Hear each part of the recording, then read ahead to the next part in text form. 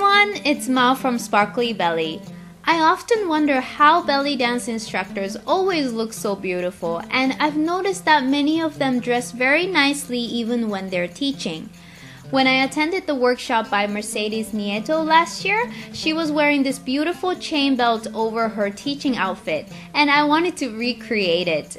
So in this video, you'll see how I made this chain belt that can be worn over any practice outfit or even as part of costumes. So let's get started. To make this chain belt, you need chains, of course. I'm using exactly the same chain as one I used for the thigh chain jewelry DIY. I used about 2.7 meters.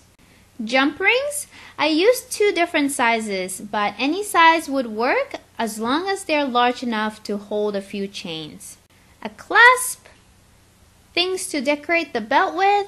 This is optional, but I had these earrings I wanted to recycle, so you'll see how I use them in this belt. And pliers. So first, measure your belt line. This is not your waistline. This is where you want the belt to sit.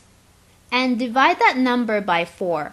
So for example, my belt line was 82 centimeters, so divide it by 4 and I get 20.5 centimeters.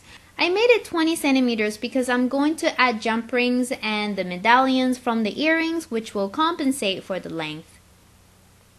So cut 4 pieces of chains in that length. Then add 2.5 centimeters or 1 inch to the length and cut 4 more pieces in this new length. And again, add 2.5 centimeters or 1 more inch to the length and cut 4 more pieces in this length. So you now have 3 sets of chains in 3 different lengths, and each set has 4 pieces. Okay, so first take the shortest set of chains, lay them out with jump rings in between, and connect them like this. Say the 4 points represent front, right side, back, and left side. Then at one of the sides, add a clasp to one end and a jump ring to the other end.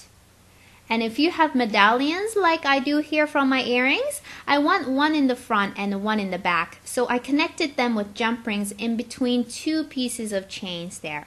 If you have no medallions, just connect with jump rings like the rest. So except for the jump rings at the medallions, you can leave the rest of the jump rings open for now. Next, take the medium length set of chains and lay them out outside of the first chains. And take the longest set of chains and lay them out outside of the medium ones. Then join them all at the jump rings. At medallions, I added new jump rings and connected them at lower points. And that's pretty much it. It's really simple, but it looks cute to wear it over practice pants or layer it with an overskirt or hip scarf.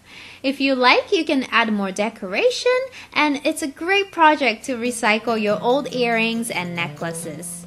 Hope you like this chain belt, and if you make your own, please share a photo on Sparkly Belly's Facebook page.